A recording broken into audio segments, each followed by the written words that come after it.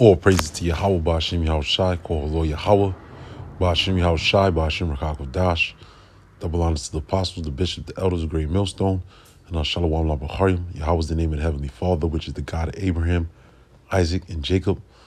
Ba'ashem, which means in the name of Yahushai, is the name of the only begotten Son, who was sent to deliver the children of Israel from their sins. Ba'ashem Rakakwadash means in the name of the Holy Spirit, which is the volume of the book, Spirit of Truth. And Shalom Labacharim, peace to the elect. That's the men, women, and children whose names are written in the book of life, who's ordained to be delivered in these last days. Now, shalom to you all. And today's proverb of the day, we're in the 9th day of the 3rd month of the lunar calendar, will be Proverbs 9 and 6. Proverbs 9 and 6, it says, forsake the foolish and live. All right, forsake the foolish and live and go in the way of understanding. In the NLT, it says, leave your simple ways behind and begin to live. Learn to use good judgment. Yeah, because that goes hand. Good judgment goes into understanding. When you have understanding, you have proper judgment. All right. And the first part of it says, forsake the foolish and live. Let's look at that. Let's look at those couple of words there in this verse. All right. Let's look at the word forsake. It says to leave, loose, forsake, depart from, leave behind, leave and let alone, abandon, okay, neglect, apostates,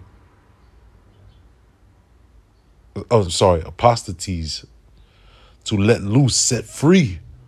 That's right, man. When you first come into the knowledge, you're freeing yourself from the lies, from the bondage, of the flesh,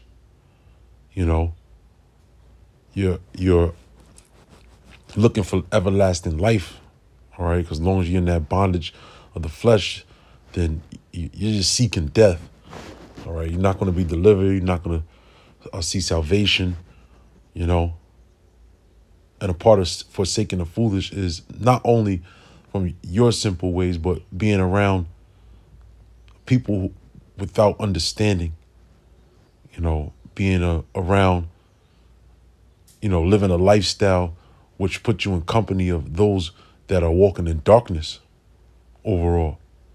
All right. So that's another thing you can ponder on and meditate on is watch your company, who you're around, who you break bread with, And it says go in the way of understanding. Right. Well, we want to get the word foolish. I'm sorry.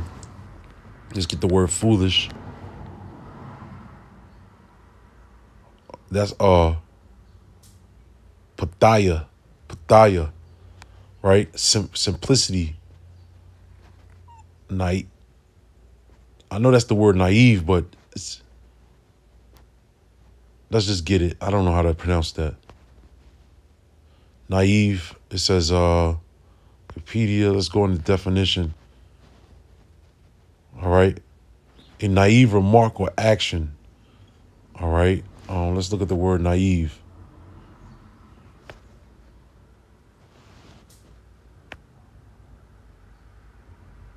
Marked by unaffected simplicity. It says deficient in worldly wisdom or informed judgment. Okay, because a lot of people are going to give into society and take the MOTB and conform to the ways of the devil.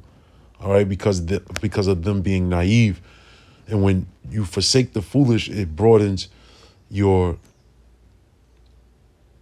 understanding so that you have better judgment and better character and better decision making. And the ultimate decision is to choose Yahweh Ba'ashem Yahushai over the world. Okay? Let's see. Yup. Another definition says not previously subject to experimentation or a particular experimental situation, right? Another thing is, our people, starting with the so-called Negroes, especially so-called Negroes, Hispanics, and Native Americans, all right, have been a part of this big experiment of being a nigger and a spick. That's a lifestyle. That's a culture. At this point, it's a choice, if you will, And that's why our people, we grow up in the projects, You know, you grow up in communities where they just throw drugs and guns, and it's an experiment. But when you come into the knowledge and wisdom of Yahweh Bashim Yahushai, you leave off from that experiment. And this is why the likes of Vocab Malone and all these other fractions of people that come up against the word of the Lord, they're upset because we're no longer partaking in their experiment, you know, because it's foolish at this point. At this point, there's all kind of videos and Illuminati exposés and, you know, whistleblowers. And, you know, at this point, you dive into the ways of this world and, you know, you're conducting yourself in a fashion of this world, then you're just completely naive. You're foolish. Okay? Yeah, I'm going to read that one again. It says, not previously subjected, meaning under the rule. That's what the word subject means. It means under the rule to experimentation. Meaning you're going through Esau's little, you know, trial run. You know, like you're being basically the guinea pig, you know, or the monkey. If we have them eat this, or we have them, you know, say these words or listen to this music, let's see the outcome of it. All right. So this is a part of forsaking the foolish, because Esau, Edom, he represents death. Everything. There's nothing that he can set forth. There's no seed that he could plant that can sprout to give you some form of life. All right. That's why we have the word of the Lord. That's why we have the proper instructions. That's why we have the men of the Lord on the scene today to feed us with knowledge, man, to feed us with proper understanding, to give us the living water and the bread of life. Okay.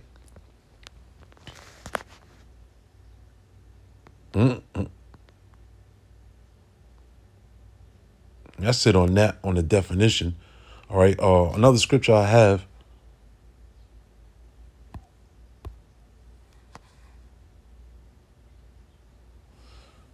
This is Ephesians chapter 4.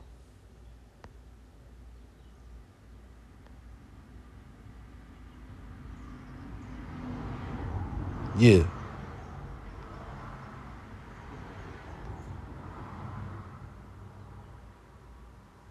There's a lot into this, you know, because when Paul was writing these letters, he was writing to Israelites that were coming out of the Gentile state of mind, who were walking in a foolish lifestyle.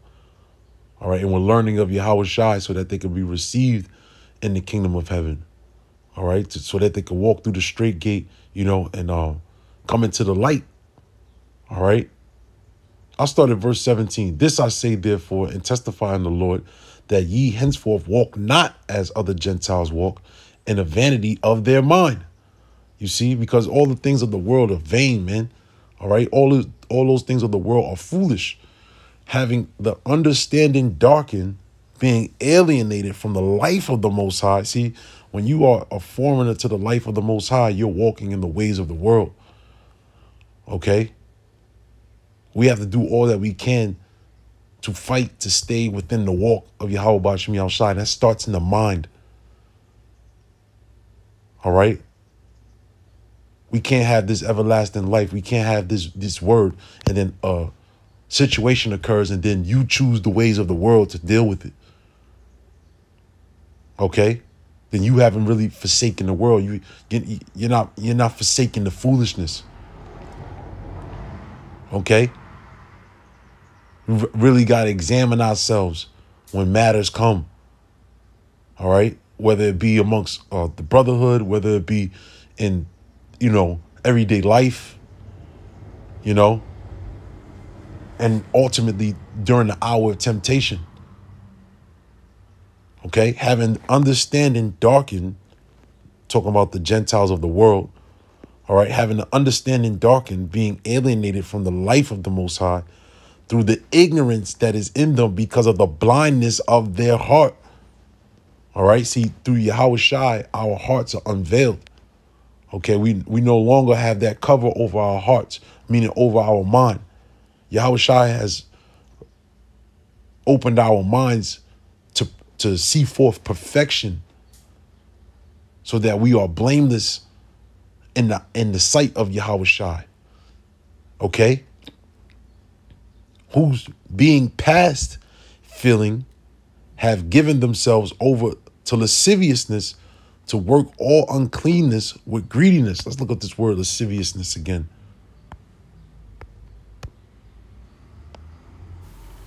Strong's G 766. As elgaya. As elgaya. Unbridled lust, excess, licentiousness, lasciviousness, wantonness, meaning what? Being undisciplined.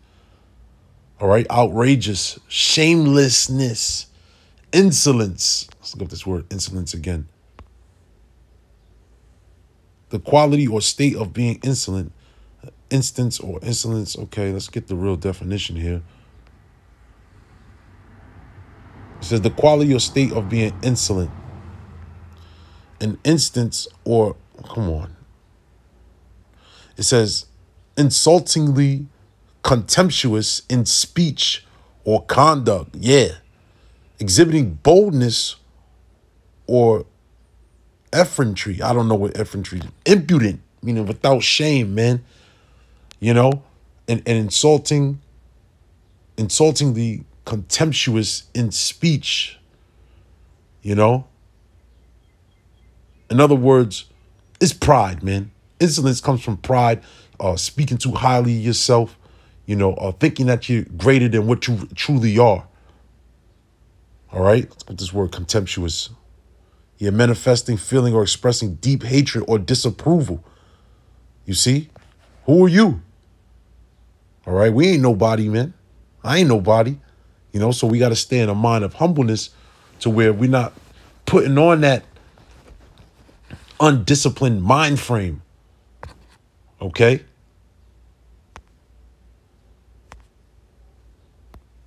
Let's go back. We can go back to Ephesians, the 4th chapter. That was the word lasciviousness. Okay?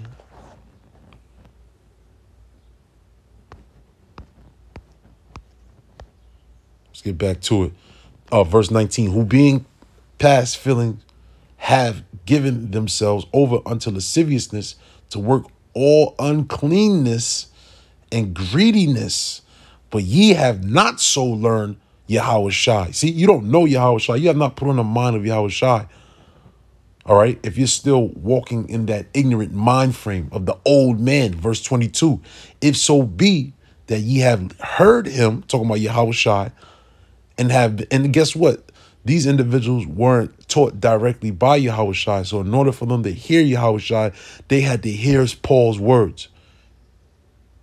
Okay? If so be that ye have heard him and have been taught by him, as the truth is in Yahweh Shai, that ye put off concerning the former conversation.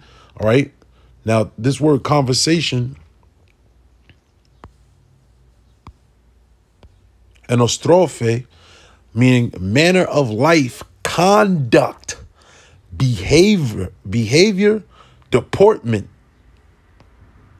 Okay, let's look at this word deportment. This is from Wikipedia. Behavior is the range of actions and mannerisms made by individuals, organisms, systems of artificial entities in some environment. These systems can include other systems or organisms, as well as an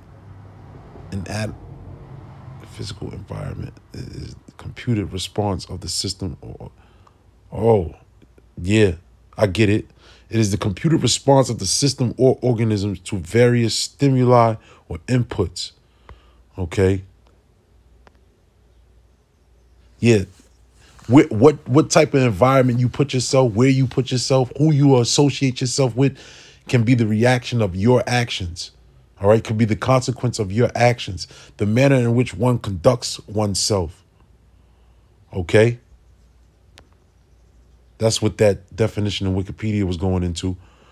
Okay. So going back, talking about anastrophe, manner of life, conduct, behavior. All right. Because who you associate with, who you sit down with, who you break, birds of the same feather flock together. All right. That's why the scriptures tell you, can two walk together except they be agreed? You're supposed to walk with those who you agree with. Matter of fact, real quick, let's go to Sirach, the 9th chapter. Bear with me. I'll find it. Got to find the exact verse.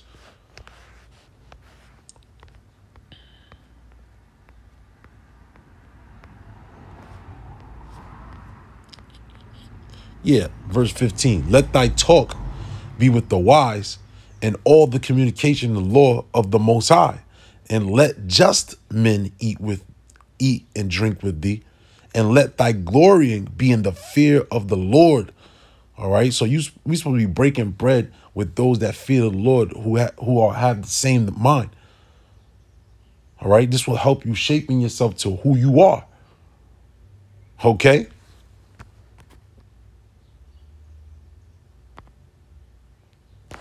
Going back.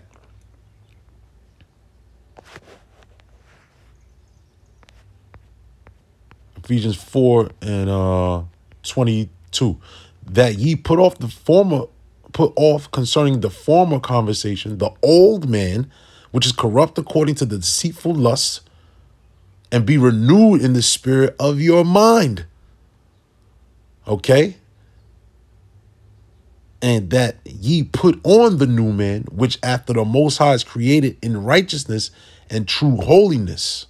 Wherefore, putting away lying, speaking every man truth with his neighbor. All right, so no lying, for we are members of one of another. See? Whew. There you go, man. All right, we're not in this thing by ourselves, man. Okay? We represent one another. Okay? Hey, that's why the scriptures tell you, like, basically the brotherhood is a mirror. Okay? You go around brothers, you hear particular things, you see particular things, you know? And it's a reflection of yourself, but also, too, okay, it could be a chiseling of yourself. All right, you get chiseled. All right, that's why the scriptures tell you iron sharpeneth iron. Okay?